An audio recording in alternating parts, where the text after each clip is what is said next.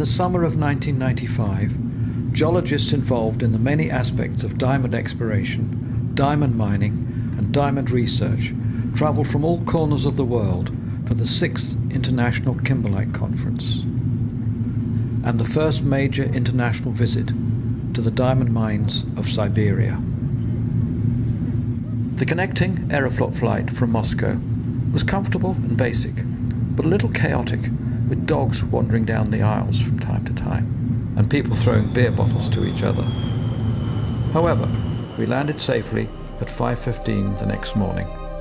We walked through the airport parking lot to a dilapidated small bus and began the journey to Akademgorodok, just south of Novosibirsk.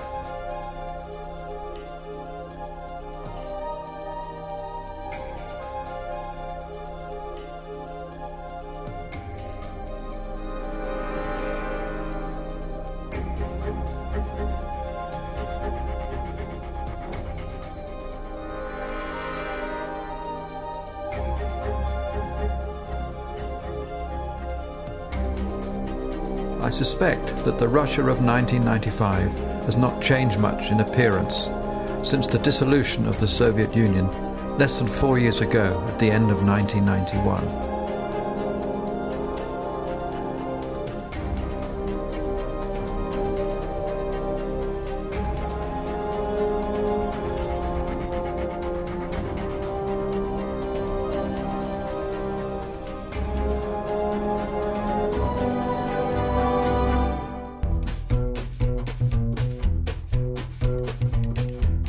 After a good night's sleep, we were back in the morning at the airport.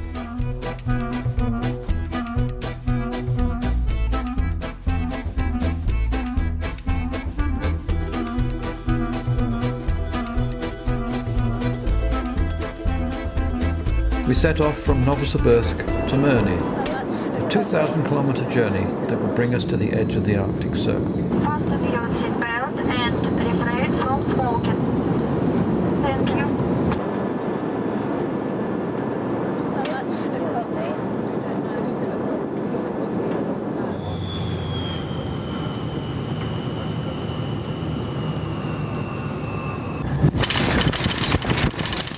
Ladies and gentlemen, our plane has just landed at Mirny. Local time is 18 hours, 45 minutes.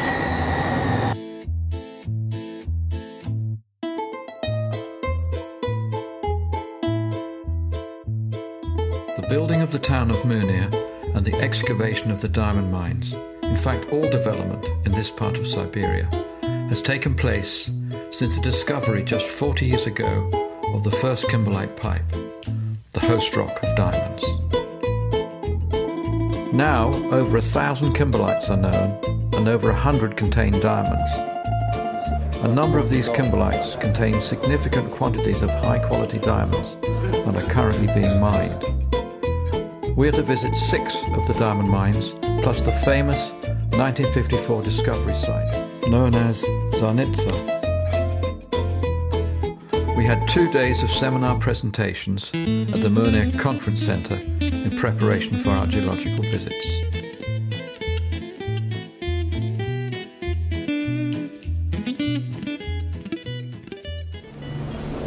I believe that they should supply us today with a beer at least.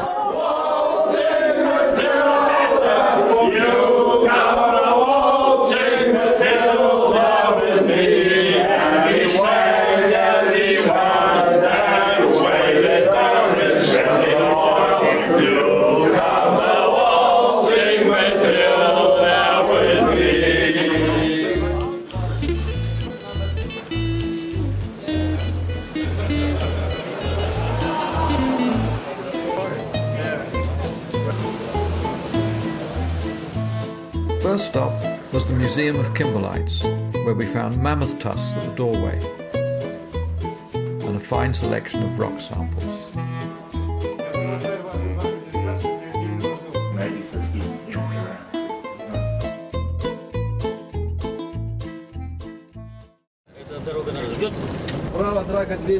On the way to the first mine, we stopped to look at the experimental dredging fields.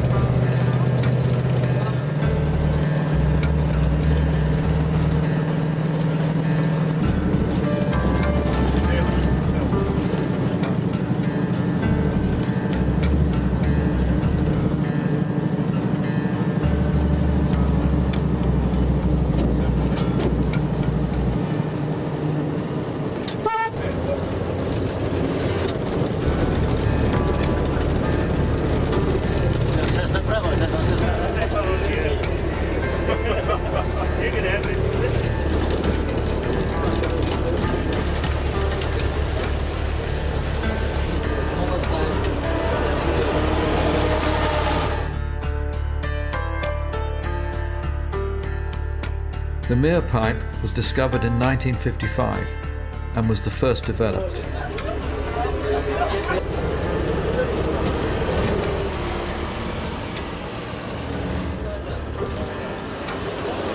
It's a long way down to the bottom of the mine, and it took quite some time to get there.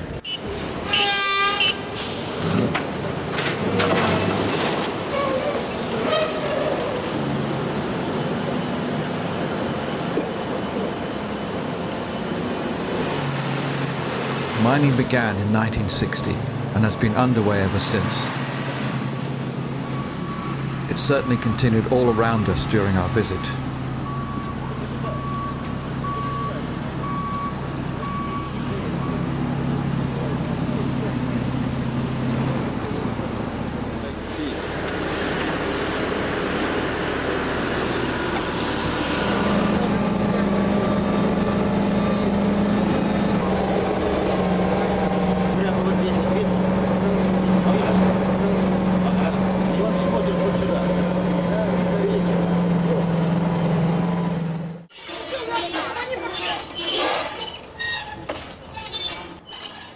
Some outdoor insulation that might need attention before next winter.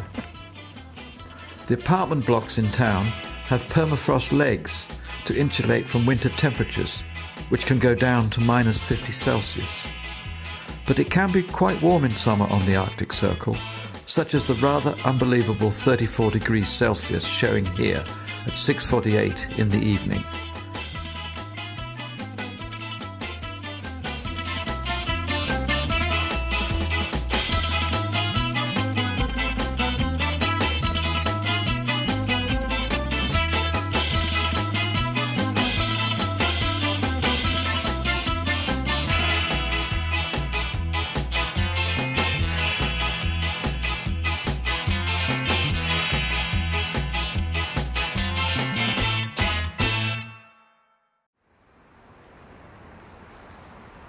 The International Naya, or International pipe, is characterized by high-quality diamonds and high grade.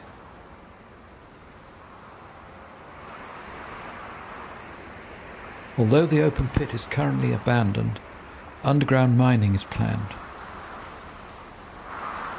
This apparently was the first house built in the town.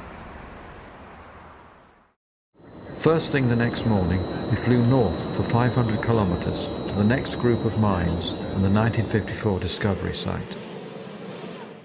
These occurrences are clustered around the mining towns of Udachnaya and Eichel. We are now at the discovery site of the first kimberlite in Siberia. In the summer of 1954, after 3 seasons of sampling in the wilds of Siberia, Larissa Popugayeva, a Leningrad geologist, and her assistant Fyodor Belikov found kimberlitic garnets in some blue clay here. They dug small holes in an almost even circle 500 meters in diameter, outlining what turned out to be the Zarnista kimberlite pipe. They marked the pipe on the map and marked the spot with a larch pole. This location post was restored in 1994 for the 40th anniversary of the discovery. It says that you should look for diamonds. Here on both sides of the place where they had a camp, and the remnants of the fire and of the tent. And the tent is over there on that side. There was left a message by Popugayeva at this place. And the message was, wishing good luck to any subsequent explorers. Although this pipe was the first found, it has not yet been mined, but recent test sampling has confirmed it will be soon. Made it.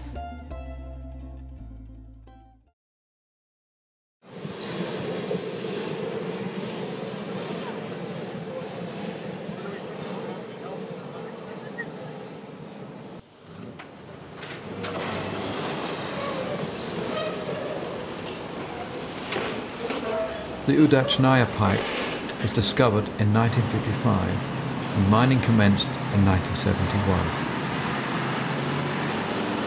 It has been and will remain for some time a significant diamond producer on a world scale.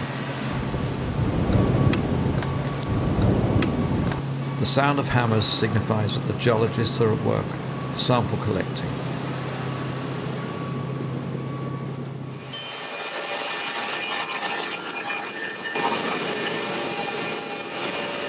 This is the processing plant known as N12 at Mudachny.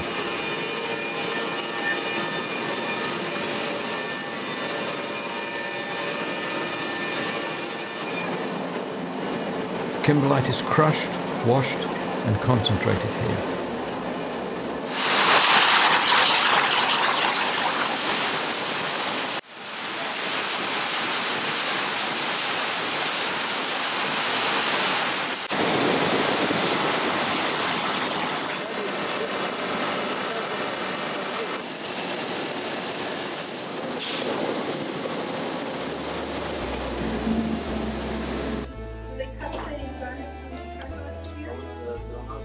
At last, we see some of the production, and we were carefully observed by the security staff.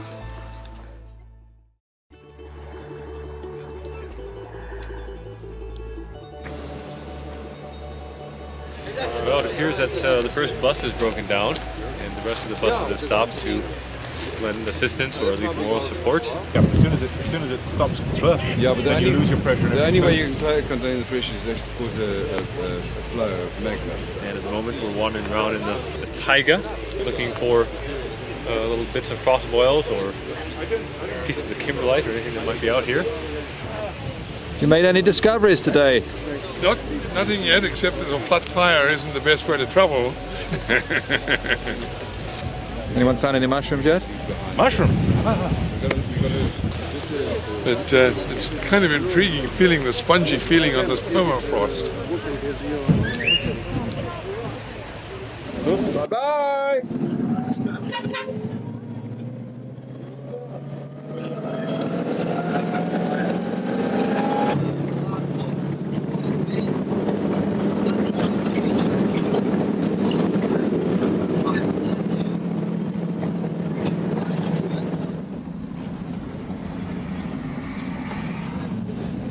At 59 hectares in size, the Yubileyny or Jubilee pipe is the largest in the area. It was intruded into lower Paleozoic limestone.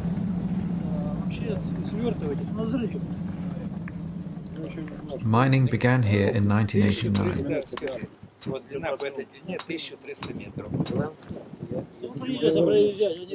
They are surprised that we are all here because the mine is closed for visitors, for any visitors. And there's going to be a dynamite blast soon.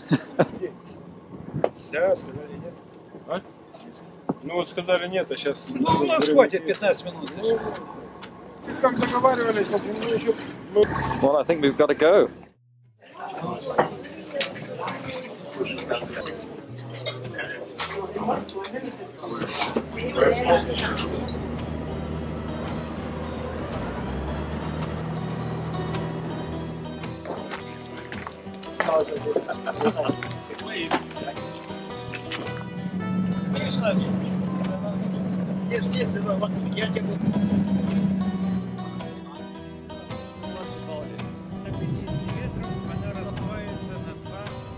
Mining began at the Eichel pipe in 1961.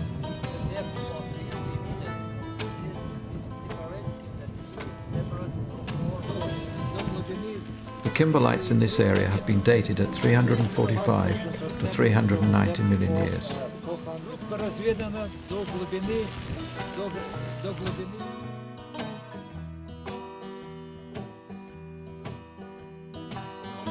The Sidikanskaya pipe was found under dolerite sills up to 70 meters thick.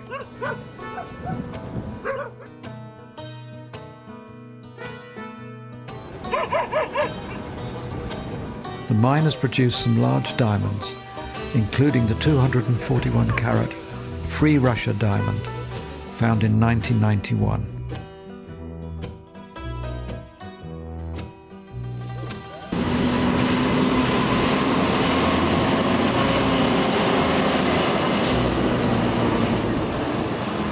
Time to reflect on our visit. Well within 40 years of Larissa Popogaeva's good luck message left at the discovery site, Siberia became one of the world's most important diamond-producing areas.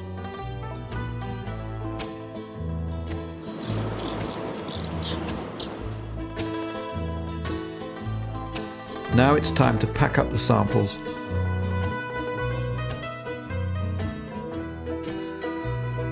I guess this were a real good friend. unwind a bit, call home and wait for the bus.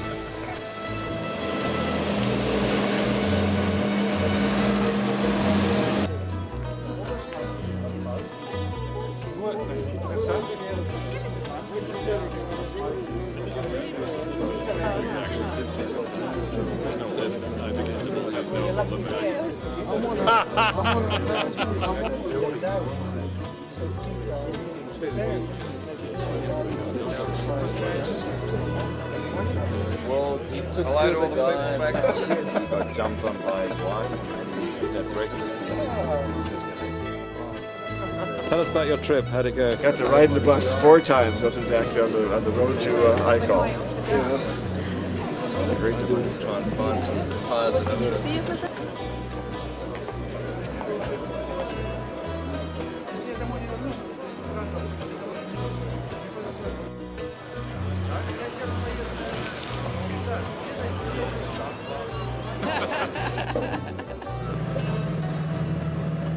Now it's time to head for the airport and leave the diamond fields behind.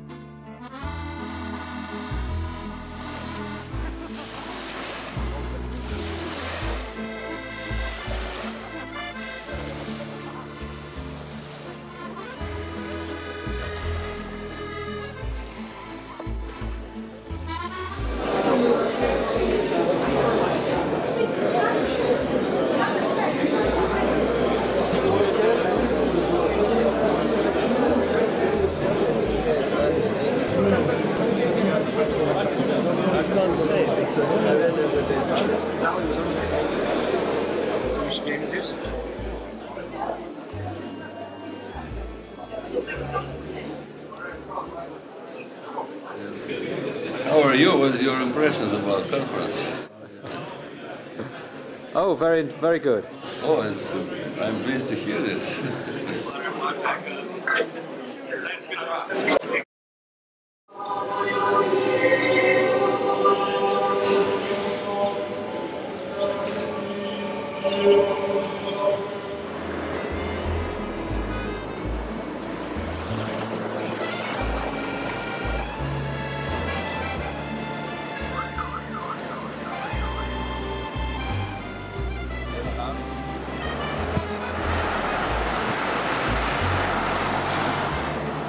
Sure.